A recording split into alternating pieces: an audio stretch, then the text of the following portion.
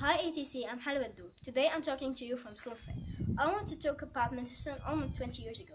Of course it was different. For example, toothache. In the past, ancient Egyptians used to put a dead mouse in their mouths and left it for a few hours. Did it work? Who knows? Baldness. It's not really a disease at all, but men whose hair is falling out are never happy about it, are they? Well, ancient Egyptians had a solution.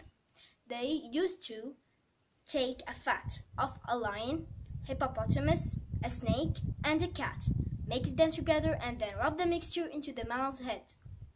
Maybe it stopped the baldness, maybe not. Scrofula. Scrofula has been known to infect people since antiquity. In the Middle Ages, the king's touch used to be curative. But now, in the modern times, surgery has played a pivotal role in treating scrofula. Goodbye, etc.